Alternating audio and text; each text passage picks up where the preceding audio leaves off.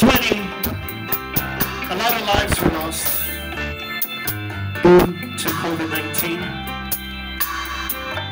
A lot of people lost their loved ones, and it's a very sad thing because the whole world was living this at the same time. So obviously, it had to be a sign from God trying to tell us something. And who knows? I don't know.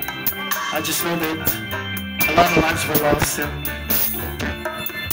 a lot of people lost their loved ones. So my heart goes out to all those people who lost someone during COVID-19. So also to all the people that lost their lives recently in Miami. Also, I send my love, condolences to those families that lost their loved ones. So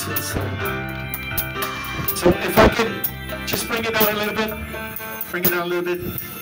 Okay, if I could just ask everybody here tonight to please give one moment of silence for all these people that lost their lives here in 2020 and also in Miami. Thank you.